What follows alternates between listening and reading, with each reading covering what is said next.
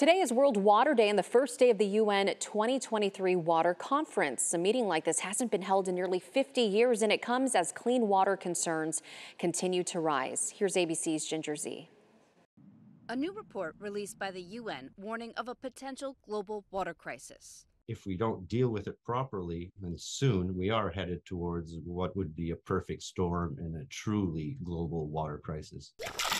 The goal isn't hard to get behind: clean water and sanitation for all. But our planet is way off track.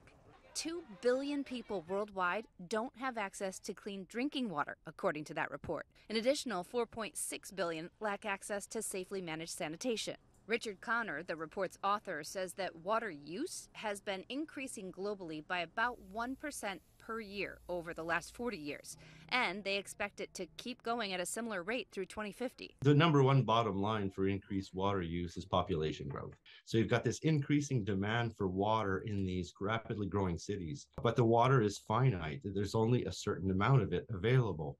And with climate change, it's getting increasingly difficult to actually predict how much water you will have from one season to another. The UN 2023 Water Conference is meeting to set goals and develop plans to improve these conditions.